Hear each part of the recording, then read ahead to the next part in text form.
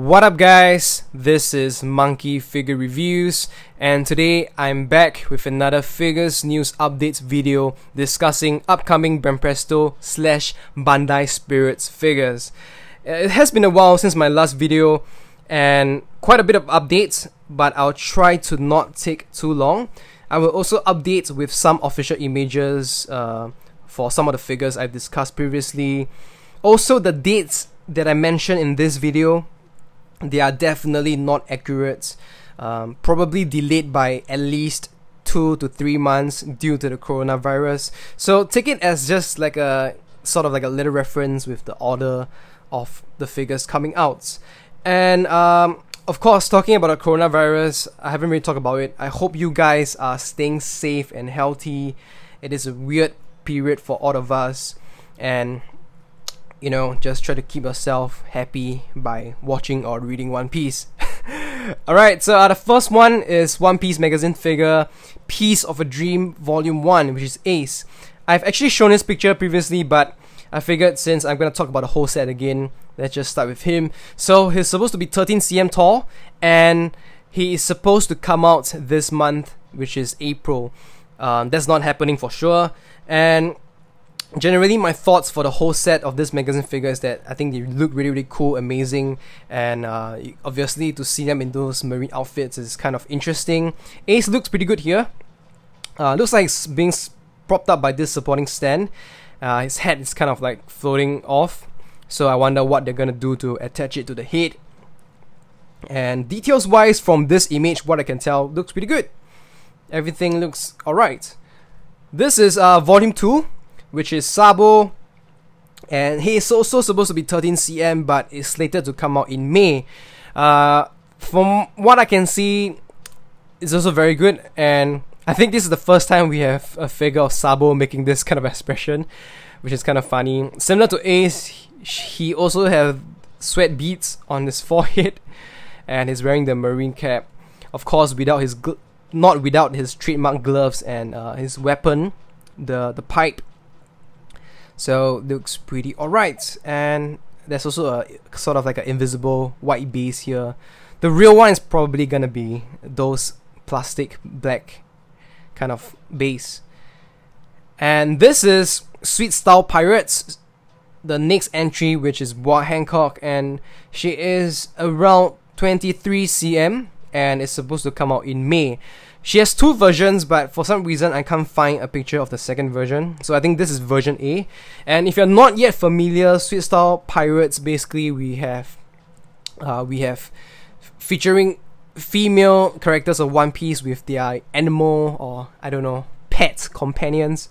So we have Nami with like chopper outfit, Perona with her dummy kind of outfit, and here obviously Hancock in an outfit with the snake theme. I forgot what's the snake name, but this is basically the skin design on the snake, and it's kind of on a Chinese kind of qipao, I think. Overall, it looks pretty alright, I guess, but it's not really my kind of thing. I haven't really collected the others too, so looks pretty okay. Facial expression seems to be alright.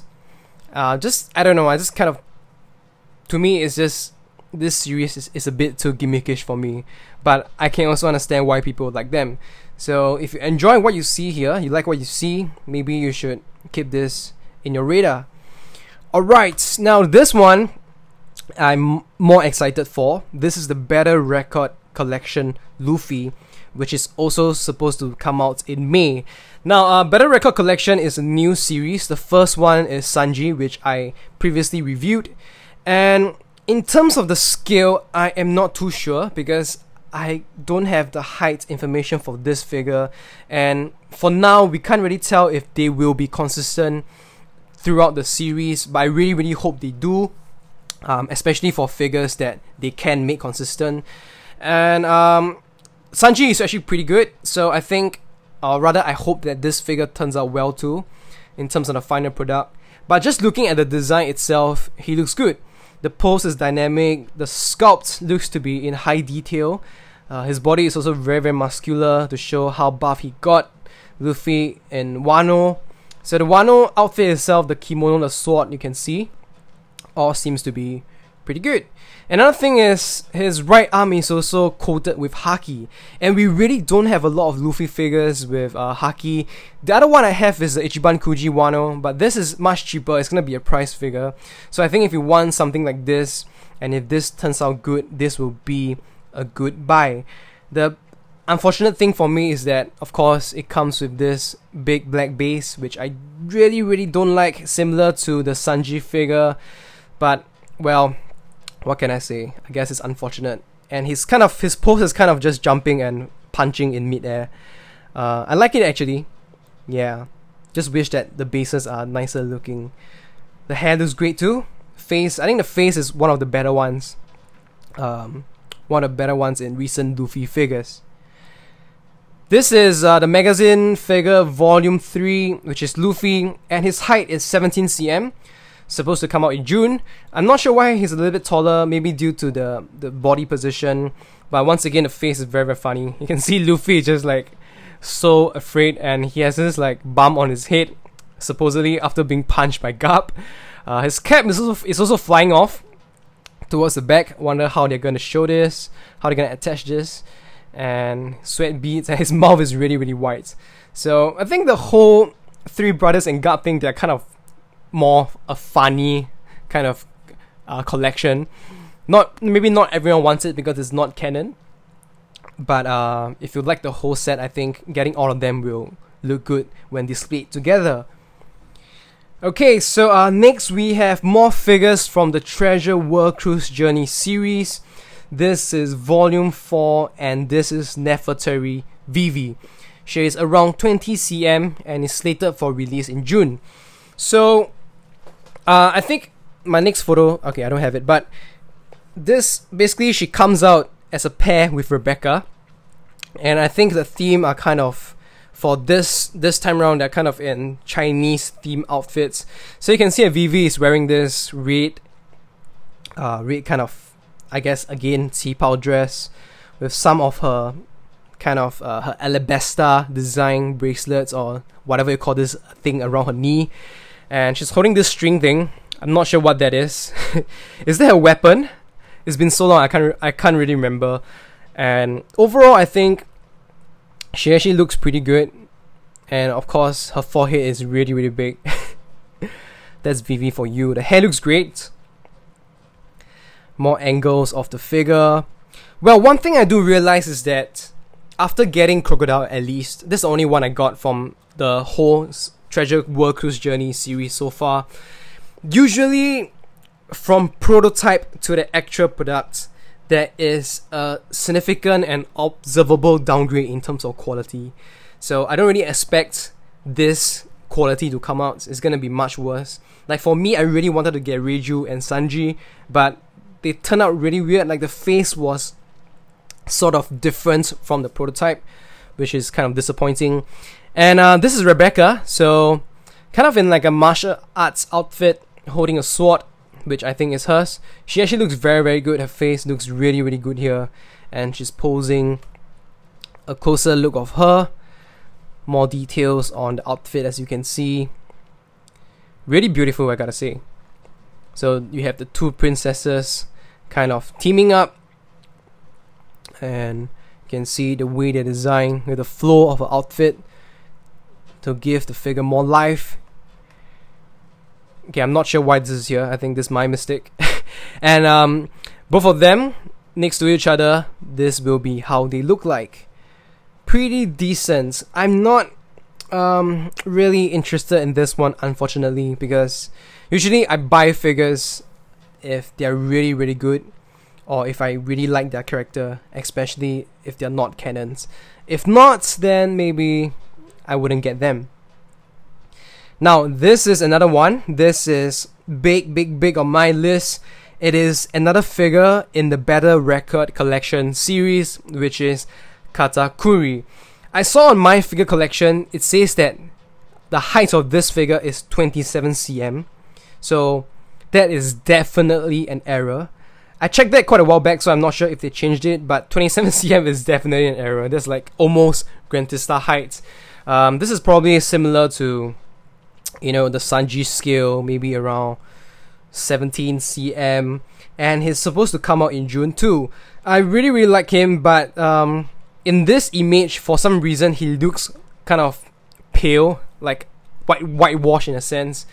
It's really weird, not sure why, but we have photos of him, real life, prototypes, that came out in some of the conventions, and to be honest, look at the difference of the skin tone color.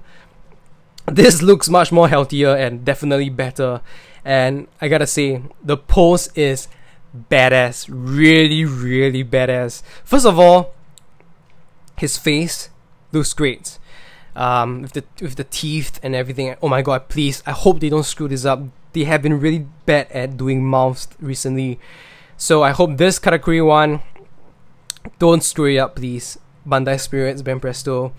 Next, his muscles look amazing. Look at the sculpt, holy shit, like freaking hell, the blood vessels, everything, so ripped and buff, really crazy. And of course, his right arm, he's using his Devil Fruit powers. We don't really have any figures of him doing that yet, so you can see him doing that, enlarging his right arm, and with on top of that, it's also coated with haki. So dude, this figure has a huge potential to be really amazing if they don't screw it up. Rest of the outfit, you can see for yourself, pretty standard designs of Katakuri, but man, the upper body sculpt, really incredible. I kind of hope that this is bigger than the BWFC, because the BWFC, while amazing, it's really small. So I sort of want a bigger Katakuri, since I don't have the POP, and I didn't buy the King of Artists tour because I don't like the face.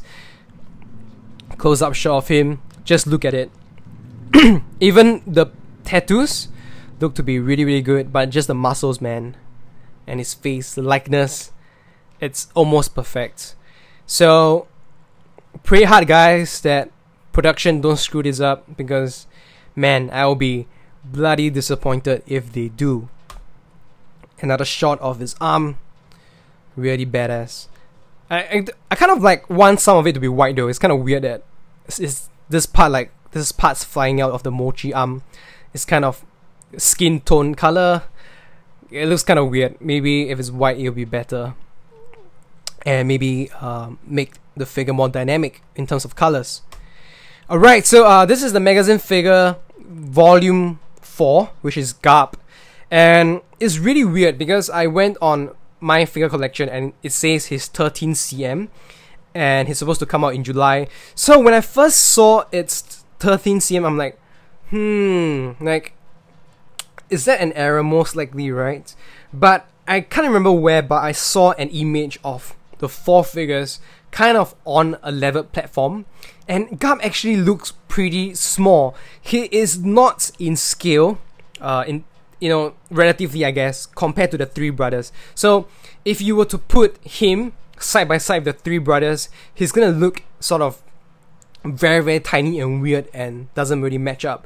I guess they can't really make a big Garp, and they want you to sort of place him behind the 3 brothers on a raised platform to sort of form that kind of scene. But I really wish that it's not 13 cm.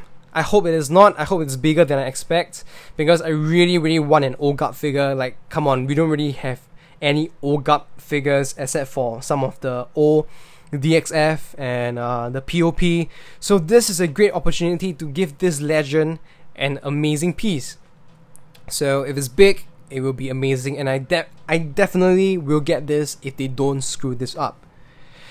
Okay, next entry is the Glitter and Glamour series. It is Boy Hancock finally in her original outfit. So once again, 2 versions of this figure, and they are supposed to come out in July. Now, let me see if I have a close up. Okay, I really don't, but let's just talk from this picture first.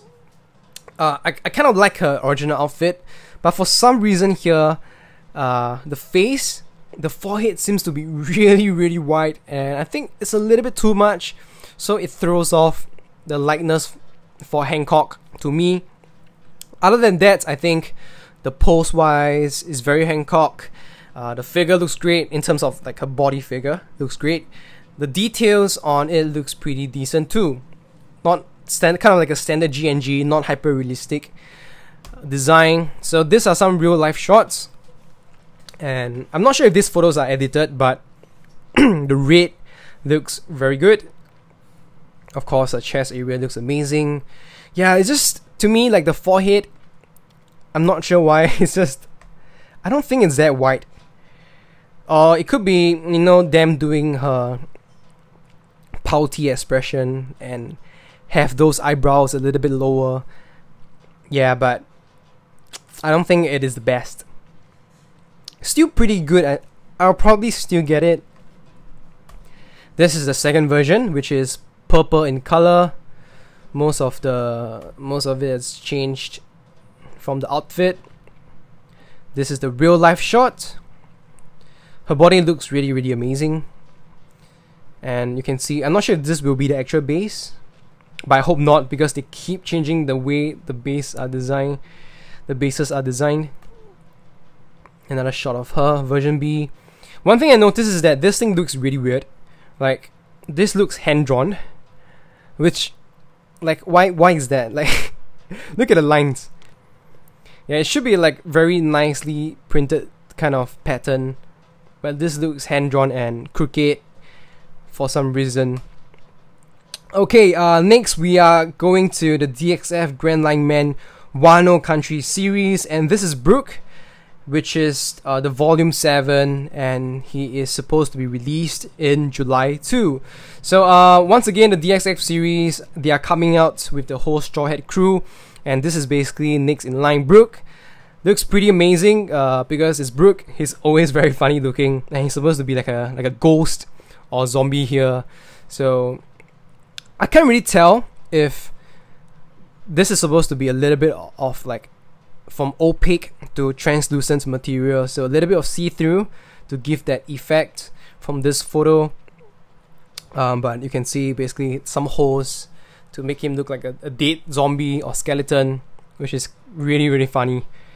This is Chopper, and he is supposed to, it says volume 7 too, so no idea why, and have 2 release dates for him, July and September, no idea why too. But we basically just have Tiny Chopper in his Wano ninja outfit, looking really cute. So not a lot to talk about here, not a lot. And these are some real life photos, and I think maybe you can really see that it's a little bit more opaque around the center, around the upper half, and towards the ends here, towards the bottom, maybe it just goes towards that kind of translucent look to give him a little bit of more ghostly feel to it, I think, having not seen this in real life. Now this is a disaster in my opinion. This is the King of Artists, Zoro. His height is 14 cm and also supposed to come out in July. Now when I first saw this image, I'm like, dude, what the hell are they smoking, man? Look at that face. Like, just look at it. Like, please don't tell me that looks like Zoro, because no way that looks like Zoro. His face looks horrible. Like, okay, if I were to just cover his face, I think the rest of the figure is still pretty good, pretty acceptable. But man, what's up with that, man? He looks like it's, I don't know, man. He's high and sleepy. Like, he's kind of like emanating Kizaru, kind of like very high vibes here with the weird smile. And I thought the King of Artists Luffy Wano was bad. This might potentially overthrow that figure, which is wow. It's just, to me, I really cannot accept this face. Just doesn't look like him. Of course, if you look at the details, the swords, the outfit, I think the kimono with the green cape behind looks alright. Sword looks alright. Let's see if this time round they learn their lesson and make the sword back to a harder material, or they still insist on saving costs and using a very soft bendable PVC, which resulted in your weird King of Artists Luffy Wano figure. So this is the real life shots of him, and my god, the face, really. No way. I really don't like that at all. That's the only thing I can say. And also, if you were just to compare this and Wano Luffy, King of Artists, you can also tell that the style and the design of both of them are very, very different. That Luffy is kind of more cartoonish, and here they're actually going for a more realistic look. Similar to the earlier King of Artists designs. So it's kind of, I think it would be weird if you were to put both of them together, but we will see. That's just my postulation based on what I see so far. Now, this is another entry in the Treasure World Cruise Journey. It is Volume 5. We actually have Ace and Mako, which I suppose are dressing up as Sherlock Holmes and Watson. Now, they're supposed to be released in August, and in my opinion, they actually look really cool, really badass, and definitely better than Vivi and Rebecca for me. So let's look at Ace first. He looks really smart, really good looking, holding a pistol, or should I say maybe a revolver, in his right hand, and of course kind of like a Sherlock Holmes cap over here, and in the Sherlock Holmes detective outfit. Even the base is kind of like bricks, supposed to mimic, I guess, the streets of I don't know, London or whatever. But he looks really good. Outfit looks good. I think it just, for me, when you have like figures dressing up, looking smart, looking really badass, looking really cool, is I have to praise it. They look really badass. The hair itself looks great. Design wise, style wise, I guess is also pretty similar to the previous series. More angles of Ace. You can also see the freckles on his face, the creases on his outfit here. And this is Mako. I actually really like this Mako. I think he looks so badass and cool as Watson, especially now when we know he's a doctor. So this is kind of like a bit tongue-in-cheek.